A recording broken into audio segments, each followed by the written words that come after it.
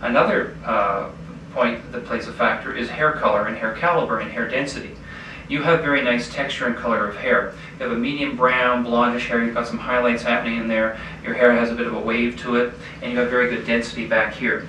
So those are all things which lends itself to a more natural and fuller look, as opposed to if you had jet black, coarse, straight hair and really pale skin, then you would see through to the pale skin through the black hair. So you have a nice setup for having a nice, pleasing result. So I would mention to you at this stage, have one session, you let it all grow in, give it a good year to get mature, and then you and I reassess everything. At that point, after 1 year, you might say one of two things. This is great, I'm really happy with everything. Do I need any more sessions at this point in time? I'll say no. You might say, hey, this is great, could I have another session? I'll say, sure, but there's no urgency. So it's best to assume that because you're only 35 and you're having one session in the near future, you may have more sessions in the future, depending on your rate of thinning. Okay? But if you lost the rest of this hair, it could take a second and third session when and if needed. Okay. And why is there a limitation on how close you can put the follicles? Well, we have to look at how many grafts we're doing in an area and the overall blood supply. I want to make sure all my little grafts grow. And then physically, if the grafts are too close together, you just can't place all the grafts or they'll pop out. So that would be a limitation. Okay. Do you have any questions, Mark? Yeah, so you mentioned that there would be a pencil line scar at the back. Is that because of trichophytic closure? Well, trichophytic closure is a technique which was developed in the last couple of years, which is a way of closing the suture line.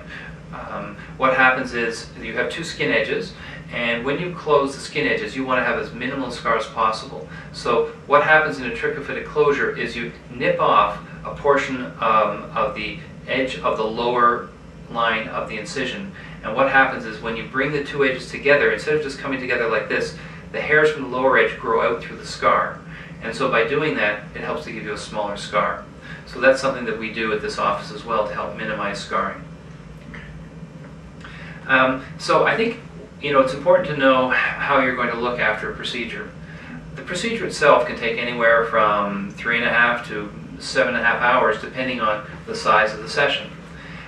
The area is anesthetized, so we use a local anesthetic. We like to compare it favorably to going to the dentist. So the area at the back is numbed, the area at the top is numbed. The area is closed, sutured closed, and then I make all my sites at the top once the strip has been dissected into all the little follicular units. And then at the end of the procedure, most likely you will not need a turban-type bandage. You go home that evening, and I call you that night to see how you're doing. You might have some discomfort is that evening when the local anesthetic comes out. You can feel some pulling at the back where the sutures are. However, I do give out 2 different levels of pain tablets to take, so you shouldn't have any discomfort. And I always call my patients that evening to see how you're doing. You have my cell number. I'm available 24 hours, so if you have any questions or concerns, just give me a call. And then I see everybody the next day. You come in, I wash your hair really well, inspect all my little grafts, and the day after the procedure you shouldn't need any medication, at most maybe a Tylenol if you feel that there's a little bit of discomfort still from the back of the scalp. And then we see you at day 7 when you come in to get your sutures out. Now another question patients ask is, well, what are the side effects of the procedure? What can I expect the week after surgery? I always suggest patients take a week off work. You may not need it, however, with surgery, you get swelling. And because the surgery is on top of your scalp and because of gravity, you may get some degree of swelling. 1 in 200 patients can get so much swelling because of the sinking, you may almost get 2 big black eyes. You look like you've been in a big fight and lost. You feel okay, but you may have some degree of swelling. Some patients don't get any. The average patient will get a little bit of puffiness, but it's gone in a week. I never know in advance if you're going to have a little or a lot, so it's best to plan on the week off work. Okay, is there anything I can do to help reduce the swelling? Absolutely.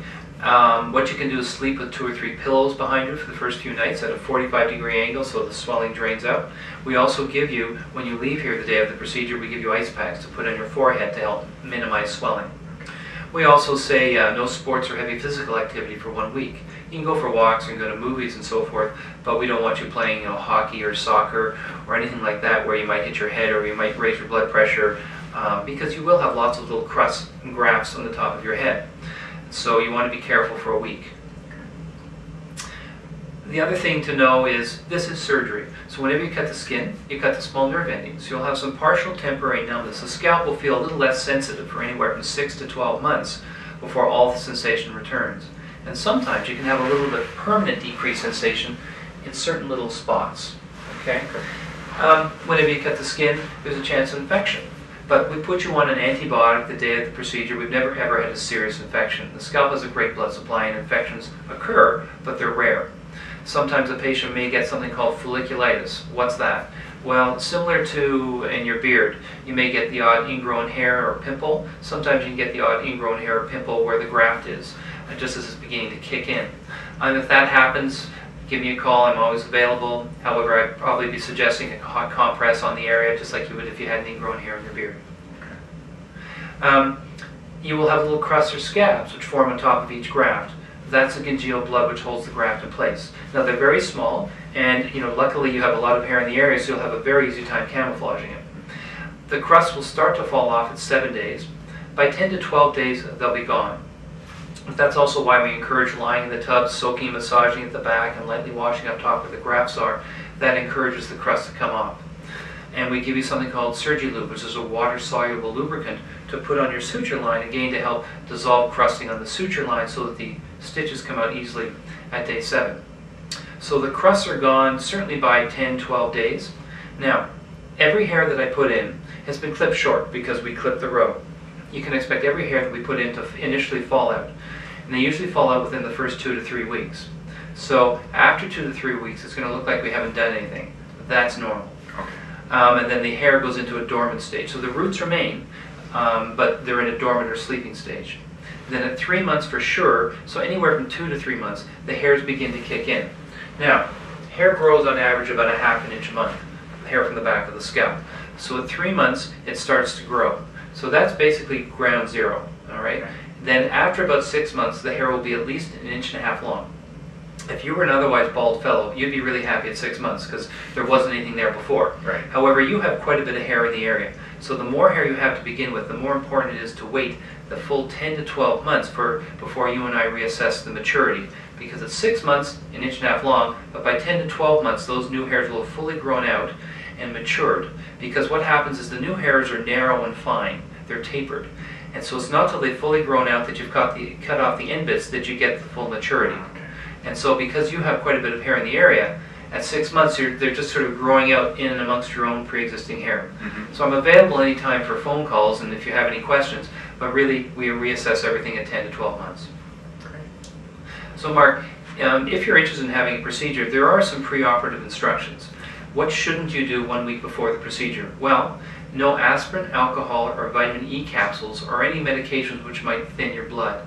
And the reason for that is we're making a lot of little nicks at the top of your scalp. So we want to minimize any oozing during the procedure, so we'll have an easy time planting all your little grafts. So that's very important to follow those preoperative instructions. We want to know if you're on any medications, we want to know if you have any allergies to any medications, and that you're otherwise healthy. In terms of blood tests, we always do hepatitis B, hepatitis C, and HIV blood tests as well to ensure that you're otherwise healthy.